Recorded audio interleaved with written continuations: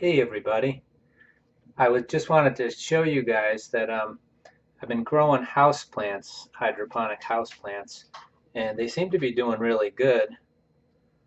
This is a purple passion plant I bought for my wife.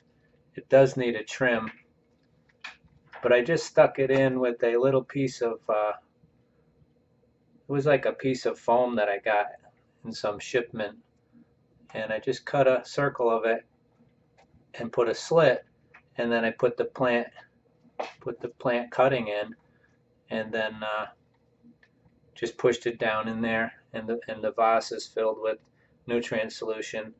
I'm using maxi grow 1 teaspoon per gallon, and this seems to be very happy. And I have another, well, I have a bunch of them here, but I'll just show you a couple. This is a spider plant, and I just put it in a tea strainer that went in a teapot. Teapot broke, but a net cup would work fine too, and with some clay pebbles. And you can see it's got a nice root mass.